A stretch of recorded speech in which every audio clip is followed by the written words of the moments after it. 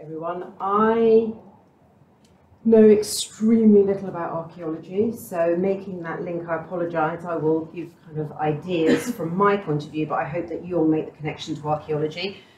My experience of archaeology has been spending 3 days over with Waterloo Uncovered in the summer, where I had a crash course in it.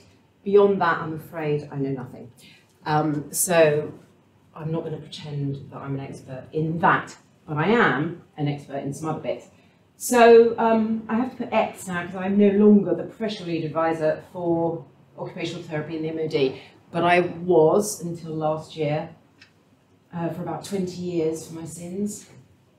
And in that role, not only was it my responsibility to look at patients' overall well-being, and you know, what the hell does that word mean? We'll talk a little bit about that in a second. But another part of my role was to look at charitable organisations and projects that were being set up to support military personnel, and there were many, many, many of those, and it was partly up to me to identify what that role would offer for the patients, what would suit them, what wouldn't suit them, what particular kind of things each project could bring, and whether it would suit our guys. So I have seen many, many, many, many, many charitable projects through the years being set up and offered to my patients. And I can safely say, and it's not just because I'm here, that the Waterloo Uncovered project probably ticks more boxes than any others do. And I obviously don't say that to anyone else. So that's my experience really. Now I work privately, I'm a consultant for OT, I'm a counsellor, so I suppose I think about wellbeing quite a lot. But what I want to really do is explain it from an occupational model, because I think wellbeing, we straight away think about old people and how they're feeling, or you know, are people a bit happy, or they, but actually well-being is I think way more than that. So I'm going to show you quite a complicated thing, but you'll love it, I know you will. Oh my god. So this, that's next half hour. Oh my god, I know, I could literally stand here all day and talk about this, but I'm absolutely keeping an eye on the time. So occupational therapy run by this model, it's called the MOHO, Model of Human Occupation. Initiated by Kiel-Hofner in the early 2000s, and we've kind of worked and fiddled around with it a lot since then. You can see well-being is on the left there, but in occupational terms, we see well-being as part and parcel of a person's kind of holistic being. And actually, we would consider, as OTs, occupational performance in the middle of that, and occupational participation. And we would see well-being as kind of falling out from that. But if we look at all the things around the sides, I won't insult you by saying how archaeology fits into this, but I will talk a bit kind of generally at the end. But you can see when we think about occupation, and by that we don't mean a job, we mean everything that we do. So an OT believes occupation is the ability to wake up in the morning, the ability to get out of bed and want to, all the way through to managing our lives in a way that makes it meaningful for us. Why am I getting out of bed in the morning? Is there a point to it? Yes, there is, thank God. So all of these things really support that. So I'm sure as you look down here, you can see how archaeology and the Waterloo Uncovered project supports a huge number actually of those things, and I'll talk specifically in a moment.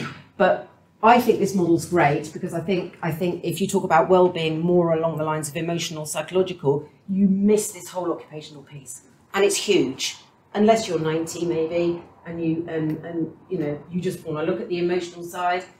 Most of the people that Mark is marketing his charity to are people who are still in the prime of their lives. They still want to be achieving, they still want meaning, they want purpose.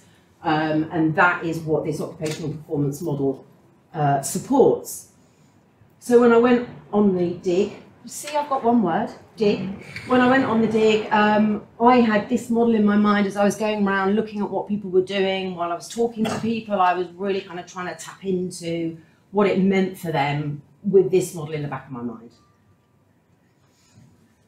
Obviously, we can come back to that if you'd like to stare at it later, because I am very proud of it, but I'm already over 5 minutes in. So, if you want to hone down to a little bit more of a kind of well-being idea, looking at it from a more kind of psychological, emotional perspective, this is one of the models used, and this is still in line with an occupational bias.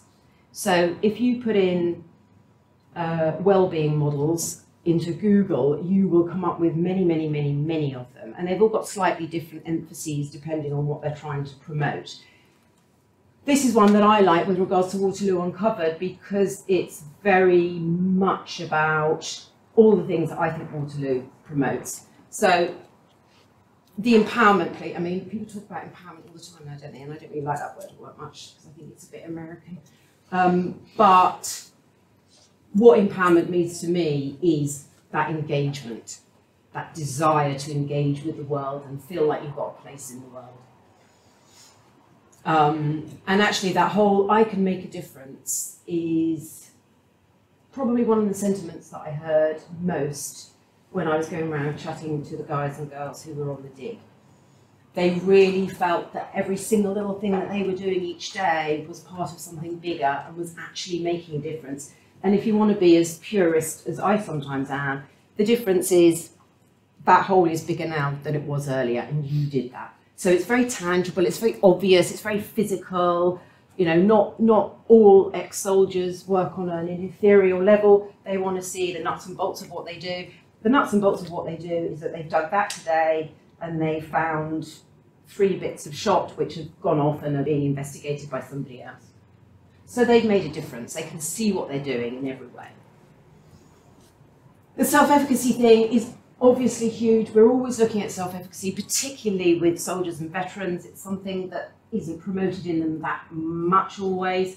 So certainly as an OT, I was always really looking at self-efficacy. And that's something, again, that I really noticed on the dig, is that people were just given carte blanche pretty much to go off, work on what they wanted to work with who they wanted to work with, and actually take some control about what they wanted. If they wanted to stop and have a break and go and have a bottle of water, they could. There was no one dictating what they did.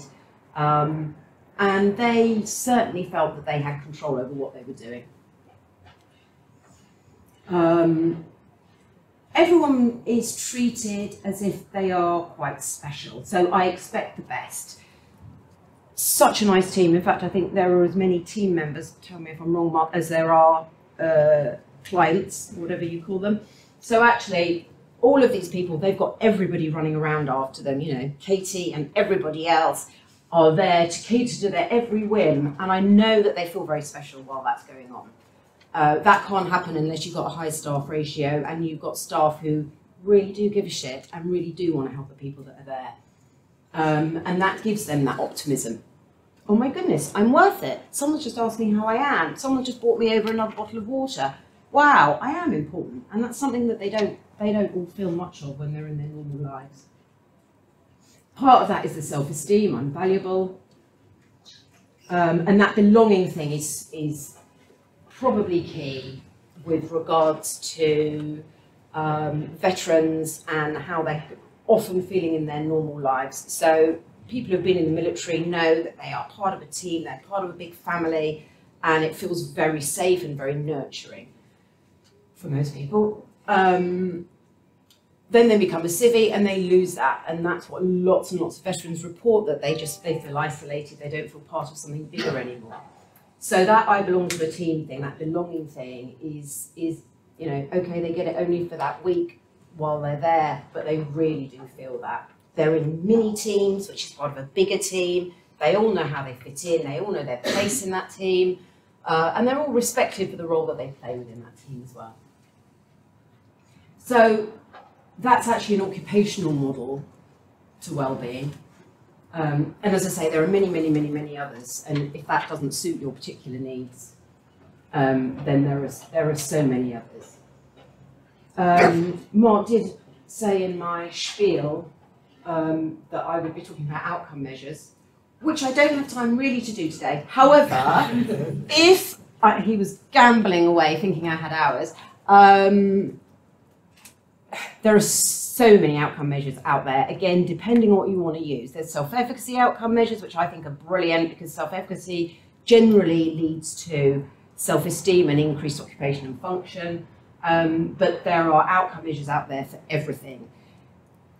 I suppose, and you know, if you want to ask me what outcome measures I use for various things, you're enormously welcome, obviously, to get in touch. But there are many, many. I suppose a word of warning would be make sure that the outcome measure that you're interested in is really, really assessing what you want to find out.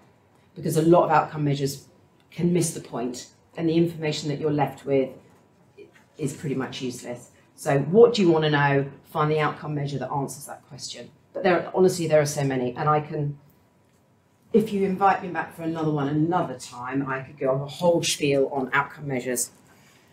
But I don't want to bore you. Okay, so some of the things as I was going around talking to people, what was I really picking up? You know, what was the unique selling point for Waterloo Uncovered? What was different about that? Why would I recommend that veterans went to do a Waterloo Uncovered week rather than any other of the charitable projects that I know about? As I said earlier, there are many, many out there. So what is it different that you get out of this archaeological dig project? And this feeds back into the occupational model. So the first one, and I love this as an OT, OT is all about purpose. There's a real sense of purpose. Everyone knows why they're there. Now that might sound really obvious, but it actually isn't. And a lot of people will go on things. I have to say, particularly military and veteran people, they go, oh, did you say there was something free going on? No idea what it's about, but I'll go anyway. Not all that helpful, and they come out the other side of it going, well, it was okay. What did you gain? Not really sure what I was there for. This is completely different. Everyone knows what their goal is, and everyone seems really motivated to achieve that goal. And that was kind of the first thing that struck me, I suppose, that everyone was so enthusiastic about achieving this goal. And it was all the same goal. So that whole pulling together thing to achieve something was a huge thing, and lots of people reported that to me. The sense of belonging, vital for the military. The military love to belong. Of course they do, that's what they're used to. So that sense of belonging is so, so, so important. As I say, in the present time, the sense of belonging around what's going on now, but also much bigger, and that feeds into the third one as well, is this belonging to a history, a military history that's gone on, that when they joined the armed forces, they became part of that group. And that's really strong, and that means a lot to them. And the fact that they're rediscovering stuff and they're finding out new information about what went on, they're excited and motivated to find out what people like them were like and what they did all those years ago.